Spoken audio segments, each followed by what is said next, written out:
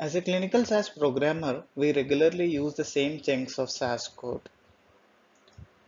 It will be a great time saver if we can quickly insert such code templates into our programs.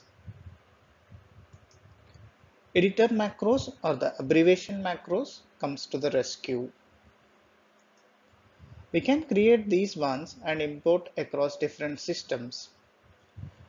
I will show you a demo of how to reuse these abbreviation macros now. I have exported my regularly used abbreviations and saved it on my website. Let's try to download the abbreviations file. So navigate to resources section and there you will find the link to download the keyboard abbreviations file or the KMF file. So if you click here, the file would be downloaded. Just go to the location of the folder where you have downloaded the file. So copy the path of it and then now open SAS Enterprise Guide. So create a new SAS program, navigate to the program menu and select editor macros, then macros. And it will open the keyboard macros screen. On this screen, so we have an option to import the previously created abbreviations file.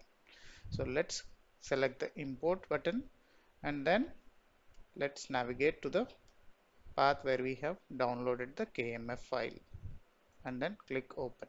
Once we see the KMF file, so select that file and click on open.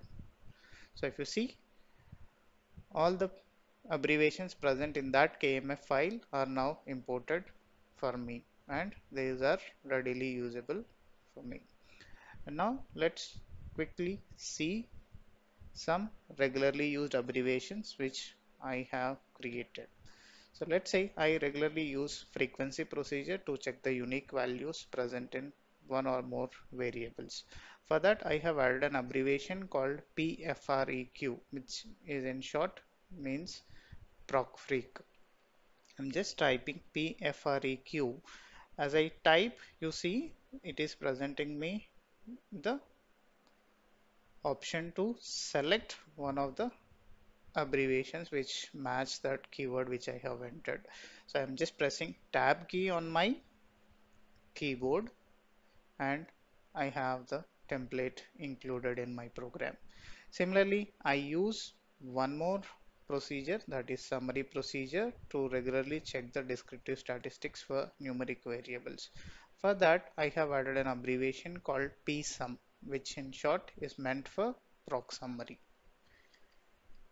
So I have the template inserted in my piece of code. Similarly, I have an abbreviation called PSQL to insert a SQL step. So I have that piece of code inserted. And similarly, I use merging data sets. Okay, for that I have added an abbreviation called pmerge to have the code inserted.